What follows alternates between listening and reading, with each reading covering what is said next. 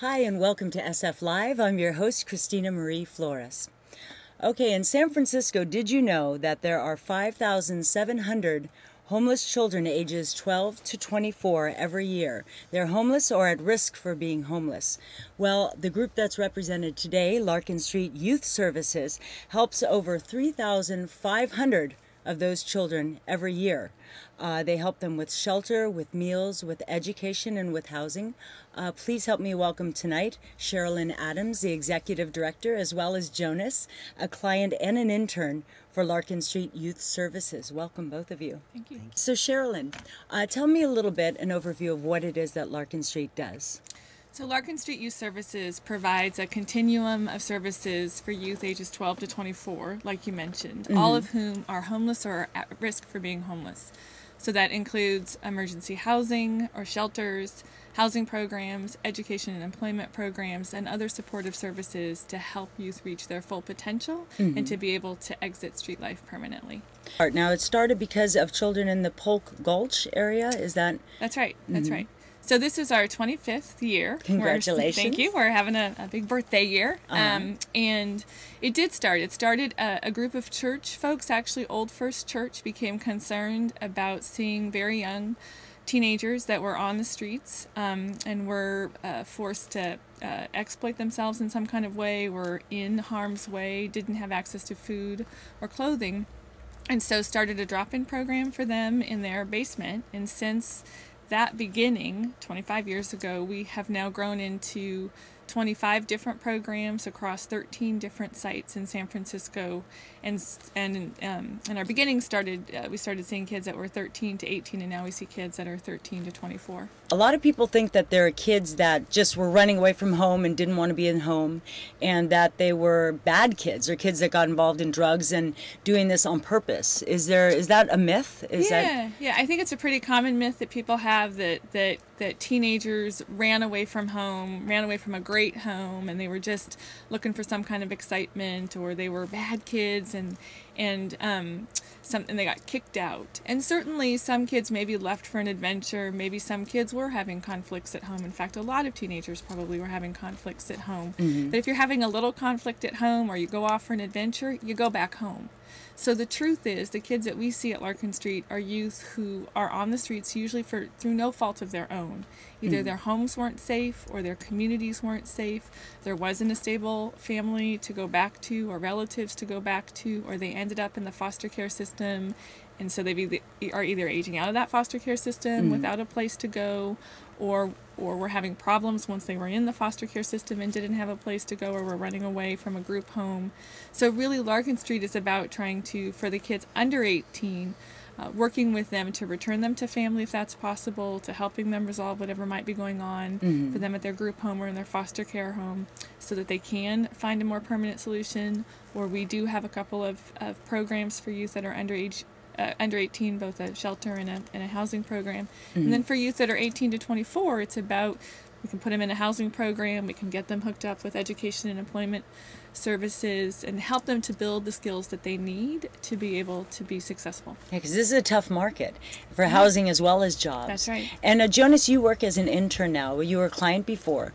What kind of stories do you see from kids that you help, why they ended up where they were before they found Larkin Street? Well, I'm still a client, but in my internship, I've been able, to meet these people who they're homeless because either their families aren't accepting, or there are no jobs, at where their family of origin is currently living, or they've been simply thrown out of their houses.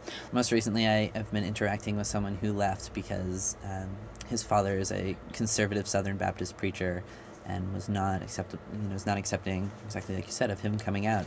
So he came to San Francisco with the hopes of being able to access services and get in an environment that would be accepting and healthy for them. And if Larkin Street were not there, what are the options for these kids? There's very little support other than Larkin Street within San Francisco, specifically for transitional aged youth. So aside from Larkin Street, he was sleeping in Dolores Park. What are the programs, Sherilyn, that your program offers? We offer, I think, a variety of programs.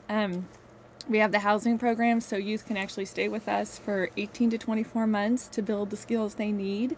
So whether that's budgeting, cooking, getting a job, finishing their education, addressing maybe some underlying mental health or substance abuse issues that have impacted their ability to be stable or to maintain their housing. We also do a lot of work around building solid, good peer relationships, learning to get along with others, potentially reconnecting with family or relatives is another part of what we do at Larkin Street. We have health clinics. So through a partnership with the Department of Public Health, folks can get primary medical care. We have a set of services for folks that are HIV positive.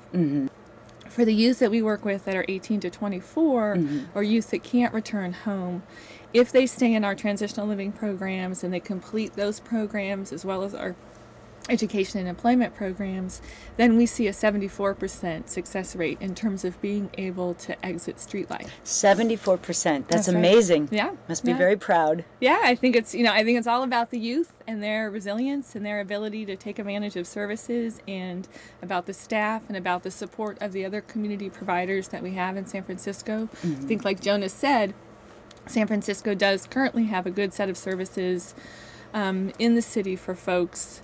And, there's always more need than there is services, but we do work with a lot of complementary partners to be able to ensure that youth can have access to all the things that they need. I feel as a client that Larkin has really established this great continuum of care, and that it's all culturally competent. The people who staff the programs are the same people who access the programs. You see yourself reflected in the people who are assisting you with housing and the people who are helping you to get your GED or apply to college. Everyone is so relatable, and the programs are designed in a way that it's so easy to follow along with them, and it's so easy to rise up from the situation that you started from and be able to leave as, living in a stable environment. It seems really hard for me that anyone could really follow the program and then have to go back to street life. And is it hard when here's a question, how do you solicit and bring the kids to Larkin Street? Do they know about it? Do you hand out flyers? Do you actually go into the areas where the kids are? How is that done? So we do have outreach staff, outreach workers, and volunteers who do spend time on the streets, in the park, places where we think homeless youth are, or we know homeless youth are, and work hard to be able to bring them into one of our drop-in centers, either in the Haight or our drop-in center in the Tenderloin, and then begin to engage them in services, maybe get them hooked up with either medical care, education, employment, or get them into one of the housing programs. The most common way that young people find out about Larkin Street is through other young people. So it's people like Jonas who talk about what they've learned at Larkin Street or what they got from Larkin Street, or through his contacts being able to reach out to other young people who may need help. And how did you hear about it? Do you remember? Yeah, I heard about Larkin Street. I initially came to San Francisco and was staying with another nonprofit, and the case manager there said, Larkin Street seems like it would be a much better fit for you. Slid me in for an interview with the Castro Youth Housing Initiative, and in a few weeks I had a spot, and it's been amazing. Every time I turn around, these programs completely surprise me. Sometimes I really don't believe that it's happening, but it's great. It's stable, and it's giving me a place where I can relax for a minute, and I can figure out where I want to go with my life and what I want to be doing, and then make a plan to get there. And it's just such a supportive environment that there's 10 people cheering you along the way the whole time. It's great. And how amazing is it that you were helped by this, and now you get to help other youth, your peers, come from a situation that you can talk knowledgeably about, because that's where you came from as well. It's really rewarding. It's so nice to see that, the young man I spoke of earlier was sleeping in the park, and now he's at Larkin, the homeless shelter that Larkin runs, and he's doing great. He's in a job readiness class, and he's actively seeking employment. He's much better off than he was when I met him a few weeks ago, so it's really rewarding.